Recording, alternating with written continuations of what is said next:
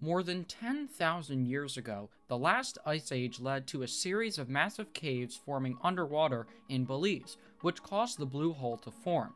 Throughout hundreds of years, a mystery surrounded the massive crater, and it was unclear what was actually at the bottom of such an enormous hole. Finally, in 1970, a French explorer, Jacques Cousteau, set out to explore the massive crater.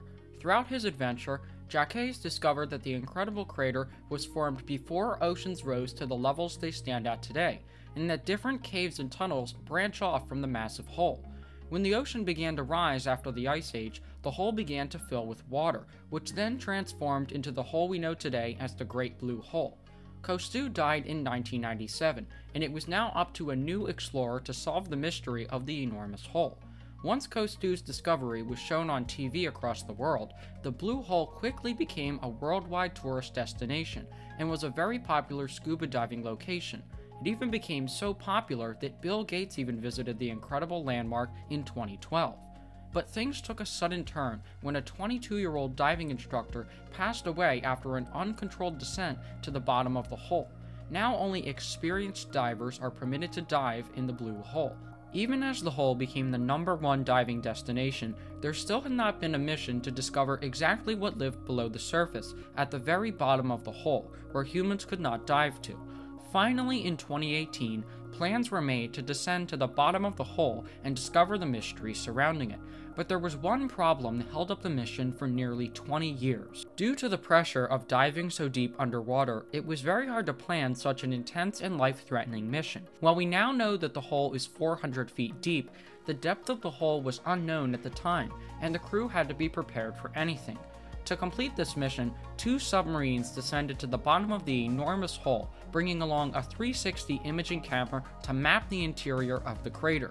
Shortly into the dive, the hole became completely dark, with minimal life towards the bottom of the hole due to the intense pressure.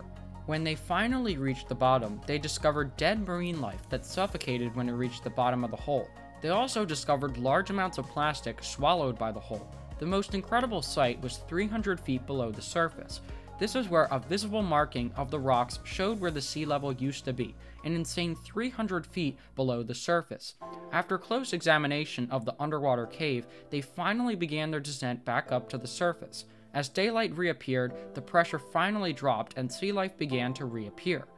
This was the first official mission to the bottom of the Belize Hole, and much was discovered about its origin and where it stands today.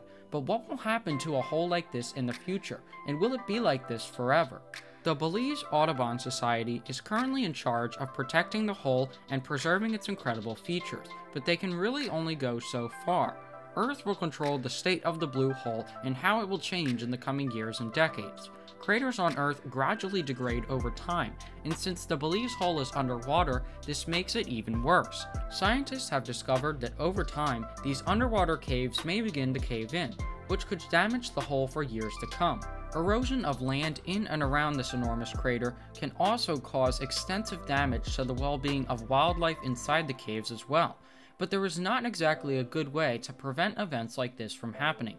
Natural landscapes will change over time, but it's unclear exactly what will happen to the Belize Hole in the coming years. But Belize isn't the only place with a blue hole like this. These massive ocean craters are actually quite common in oceans across the world. Located in the Bahamas is Dean's Blue Hole. Standing 100 feet wide, it's 1/10 the size of the Belize Blue Hole, but it's actually 250 feet deeper. This blue hole also formed during the Ice Age over 15,000 years ago. Blue holes are much more common in Earth's oceans than you may think, and they're all unique in their own way. While the Belize Blue Hole stands out for being 980 feet wide, Dean's Blue Hole is incredibly deep, 660 feet below the surface. These are just 2 of many blue holes that formed around the world tens of thousands of years ago, and a lot more information is needed to truly understand how these holes form and how they will change in the future.